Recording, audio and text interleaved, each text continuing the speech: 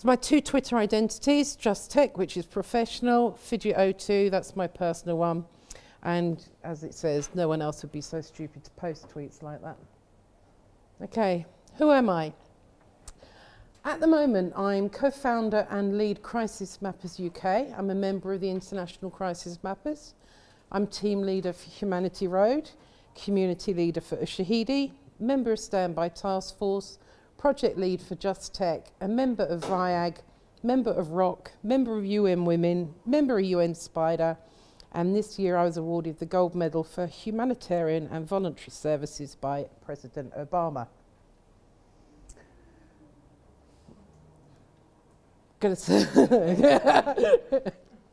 One of the questions is going to be, who is President Obama? Anyway, so I'm going to talk about, for a start, Crisis Mappers. Crisis Mappers UK is a localised network of UK-based crisis mappers, and it's actually affiliated to crisismappers.net, which is the international body. Crisis Mappers leverage mobile and web-based applications, maps and crowdsourced event data, aerial and satellite imagery, geospatial platforms, advanced visualization, live simulation, and computational and statistical models to power effective early warning for rapid responses to complex humanitarian emergencies. So you can actually see we've moved on a bit from Twitter, but Twitter is at the heart of it still. The International Network of Crisis Mappers is the largest and most active international community of experts, practitioners, policymakers, technologists, researchers, journalists, scholars, hackers, skilled volunteers, etc. Fact for you, 20 million tweets so far for Hurricane Sandy. Okay, I'm going to show you, we led the Olympic deployment. We worked with the World Health Organization on this one. We set up a preparedness map that if something happened during the Olympics, we could flip our crowdsourcing map round and become a reactive set of information for people. Luckily, we didn't need it to be reactive. Now let's see if this works. Ha ha, it worked. So this was the Crisis Mappers map we set up, and then everyone, and the hasn't come up. There should be lots of red dots on that one. So every time someone tweeted using a hashtag, travel problems or anything, that went straight onto the system, and as soon as we verified the information, it showed up on the map, so anyone could log in via their phone and look what was going on around in their area, and they'd be able to pick it up. The other plus thing was we'd actually pre-plotted all the Olympic stadiums that were going to be used and the nearest hospitals to them, etc., which we could just put that layer on straight away if something had happened. Another one example, hope this one works properly, is some of you are probably familiar with the Isle of Wight festival this year and the debacle with the weather. Well, I actually live on an island between the Isle of Wight and the mainland. No one knows it's there, that's why I live there. And we were getting screams of people stranded for hours. There were other people offering help. So we trained 6 people on the Isle of Wight in 10 minutes. We set them up a map of people that needed help and people that were offering help. And then the community set up a Facebook page and actually mapped their needs together. And those are some of the reports that were put in. And then if you click on, we'll go into this more, you can actually, an offer of help, and then if you went in, it would show you what the help was. You can also change the colours, so the offers help came up blue, and the offers needed came up green. Very, very visual tool.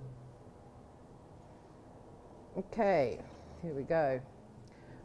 My previous job, God help them all, I was airfield manager at Heathrow. So we're now on an aviation theme again after the last presentation. I took Silver Command on the BA 038 plane crash we had there, and worked the command and control structure. The thing that I found from being there and getting involved in social media technology was I couldn't work out that in that vast area we had a field team of 20 people, so that's only 20 sets of eyes, driving round looking for rubbish, faults, near misses, incidents, anything like that. But there are potentially 76,500 people with their side IDs at Heathrow. So that is 76,500 sets of eyes compared to a field team of 20. And I thought, why aren't we using all these eyes? Because you're lucky if they go back to their supervisors. You're lucky if they remember to report it to them. You're even luckier if the supervisor's wrong airfield operations. And by the time we get out there, damage could have been done, whatever. So I designed and implemented a basic app for phone to trial that people could actually report via their phone, and it would automatically flag up on a similar map to the Ushahidi, but on there exactly where it was, the incident. Everyone had to be registered on the system so that they all became trusted sources, because we could trace if it was a fake report. And it was eye-opening. The rubbish retrieval, the incident rates, the fault rates just went up enormously. It was absolutely brilliant. This is a whirlwind tour, so bear with me. Okay, I'm team lead for Humanity Road. Rather than me explain what Humanity Road is, the founder and head of Humanity Road does a lovely introduction. Here we go. Hi, this is Chris Thompson. I'm president of Humanity Road. Humanity Road is a 501c3 public charity. We provide digital disaster response relief information to the public. What that means is we use internet and mobile-based technology to provide information to the public in a manner that they can receive easily during disaster, either on the internet or on their mobile device. We work with emergency operations centers, public officials, community groups, colleges, military, and all sorts of organizations in order to collaborate to improve the disaster response chain. And this is our year in review for 2011. First, I'd like to say that Humanity Road was founded in 2010, and throughout 2010 we responded to 73 events online on the internet around the world. It was a busy year. In 2011, we're going to finish the year by responding to over 132 events. All over the world, volunteers are helping during crisis to save lives by verifying and providing information to officials who need that information. Throughout the year, over 132 events, 66% of those were earthquakes. Of those earthquakes, half of them had potential for coastal impacts. And by coastal impacts, I mean tsunami. They may not have had actual impact, but they had a potential for impact. And it's the type of information we monitor during disaster. We also responded to 10 volcanic eruptions, numerous floods, and man-made disasters as well, such as nuclear, oil spills, and other activities like civil unrest. Not only was it a very busy year for disaster, but Humanity Road also took its message on the road, providing input and speeches and content for various training, seminars, and conferences all over the USA. We also have participated in 10 exercises in 2011. In 2010, there was only one social media exercise all year long, and Humanity Road participated in that exercise, exercise 24. But in 2011, 10 exercises all around the USA, all over the country, all over the world.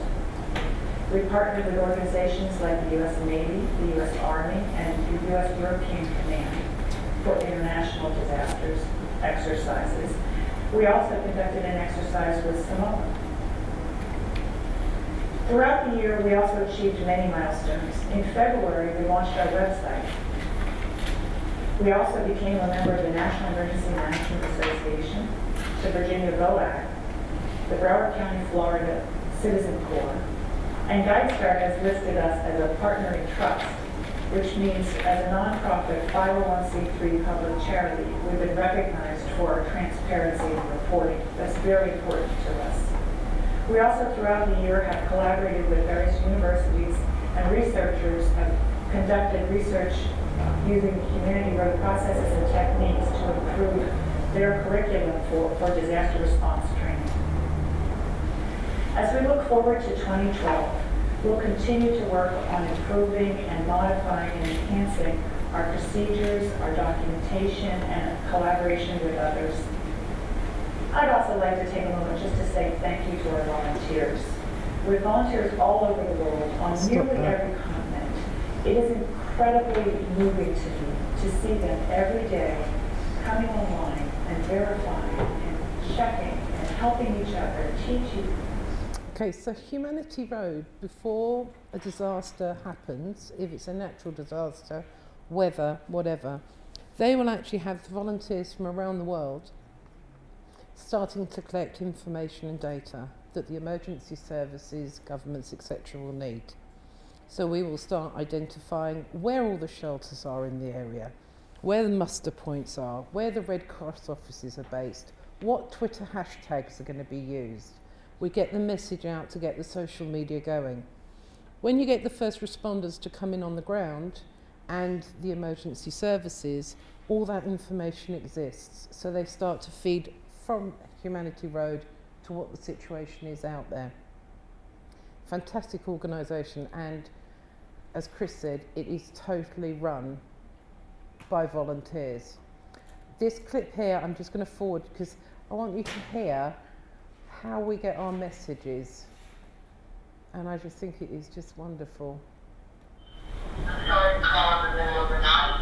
We have an 8.9 earthquake in Japan, and red alert, tsunami alert for the entire coast of Japan, the Philippines, and Guam. So, if you get this message, you know we're working. Thanks, bye. So that's Humanity Road. Tools we used. My favourite. Has anyone ever heard of Ushahidi? Oh, well done. Oh, two. Anyone else? Oh, brilliant. Okay, do you know what Ushahidi means? Anyone? Testimony in Swahili. Okay, Ushahidi was initially developed to map reports of violence in Kenya after the post-election fallout at the beginning of 2008. Ushahidi platform was built as a tool to easily crowdsource information using multiple channels, including SMS, email, Twitter, and the web. You can actually get the Twitter platform CrowdMap up and developed and running within 3 minutes. It's a quick tool. Ushahidi's been used for election monitoring. It was Liberia, because they were getting no decent media coverage. They weren't knowing what was going on, and they crowdsourced the whole lot. And this was actually done by iLab Liberia. And it's a small little room, people set up, and Ushahidi has sponsored to get, we've had 10 people now qualify through running through this program by learning crowdsourcing. Some other examples. Crisis response. This shows you that we can actually do them in any language you want. So we also have translators. A variety of other maps that have been used. I'm going to go on to an example in a minute and show you through it. This is a brilliant one. This is Harass Map. in Egypt, they were getting, a lot of women over there aren't very empowered. They can't report rape, crime, abuse, etc. So harass map was sent up for people to text in if they'd been abused, raped. Their details were kept confidential, but you could start to see on the map where the worst areas were for what things, and the police were targeting those areas. And since they first started this program, the numbers have really, really dropped. And that's just through tweeting, through texting, and there are no names that come out on that platform, just the report, because it has to be manually verified and approved on the back end of the system.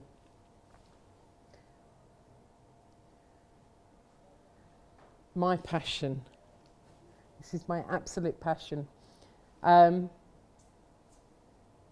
Just tech. It's a long sentence. Are you ready for this? Empowering women to use emerging technology and tools on the ground in underdeveloped and crisis-hit areas for emergency preparedness and incident crisis and disaster reactive management. Did you get that? That's not one of the questions. I've always been passionate about incident, disaster and emergency since my days as airfield manager at Heathrow.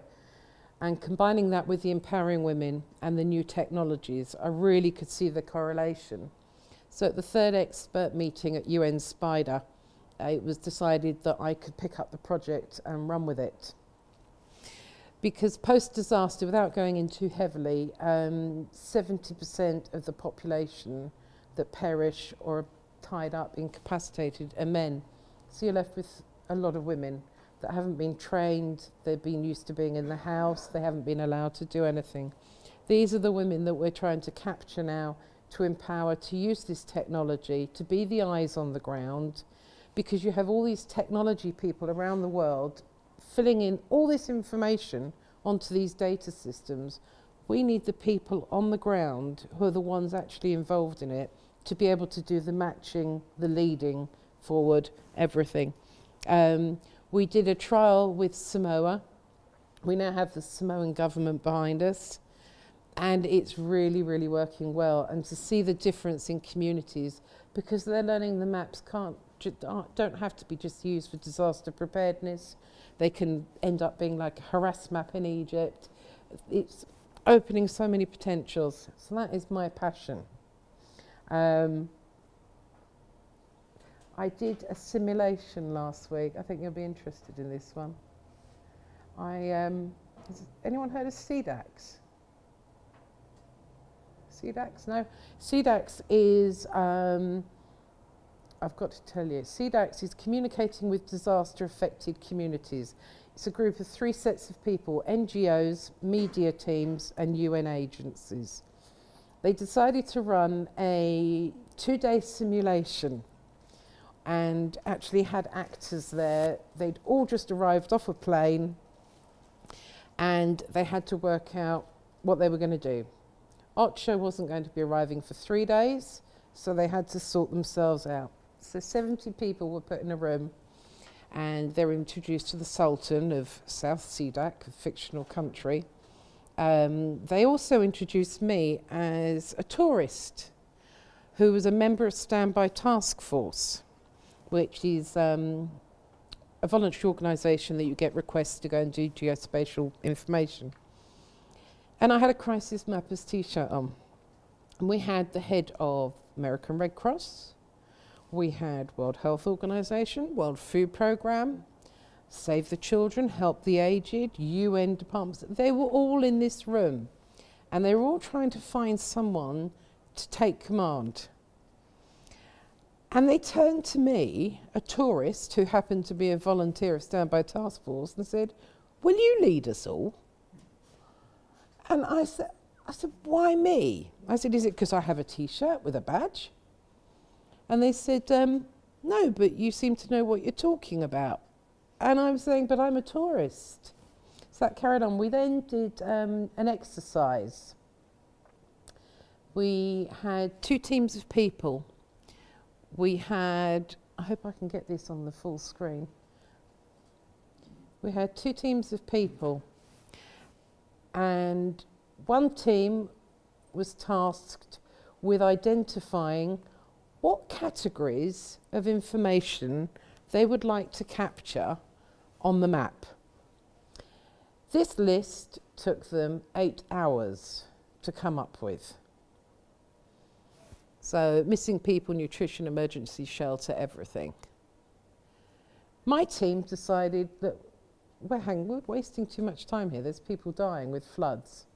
So from all the information from false Twitter feeds, from Google, everything that we'd already pre-planted, we actually managed to map that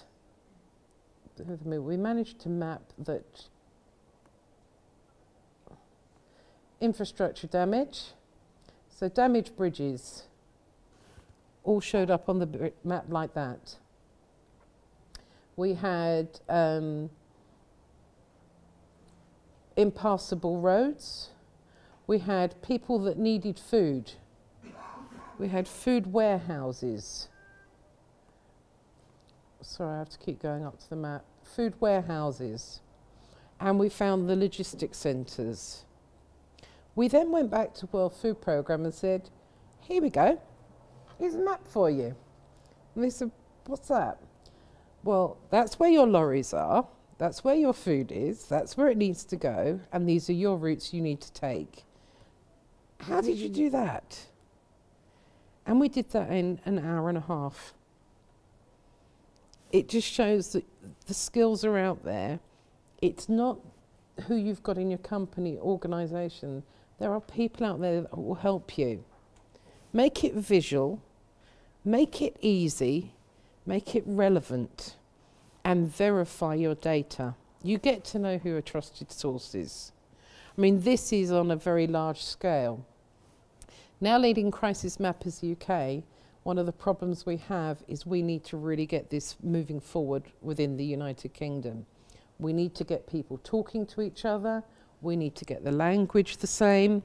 We need to get out to the public to start knowing where to look if there's a problem, what the hashtag's going to be, where they'll find a hashtag, what to follow. It's the basics we need to go back to. And this is where we're really trying to work together and push this forward. I'll stop preaching in a minute. Bear with me. You're nearly there. Okay. GIS. Have you all heard of GIS? Brilliant. So you'll understand all that. These subjects that I've covered are very, very, very short. There are hundreds out there. There's global imaging, there is map action. There are so many tools. If anyone wants any more advice, please just let me know.